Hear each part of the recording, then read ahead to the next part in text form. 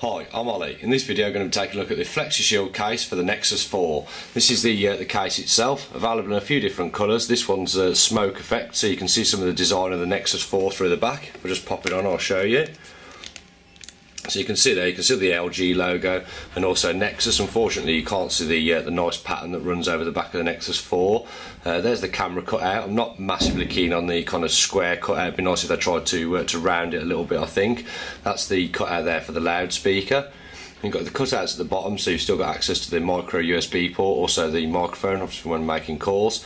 The power button's pressed through the case itself, but that works absolutely fine. Easy access to the 3.5mm headphone jack, so you can use any headphones in there without an issue. There's the cutout for the noise cancelling microphone. So it's a few millimetres thick, so you're getting some drop protection.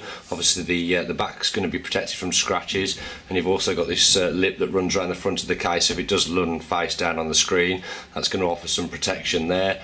All four corners are nicely protected. So for the first case I've tested, I can't complain too much.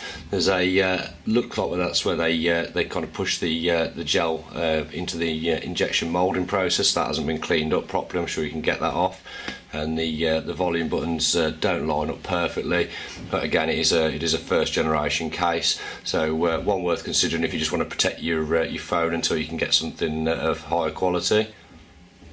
If you're interested in Nexus 4 case reviews, I've got reviewing plenty more cases over the next few weeks, so subscribe to my channel, I'll keep you updated on those. If this video has helped, if you could like it on YouTube, it would be much appreciated. Any questions, ask below.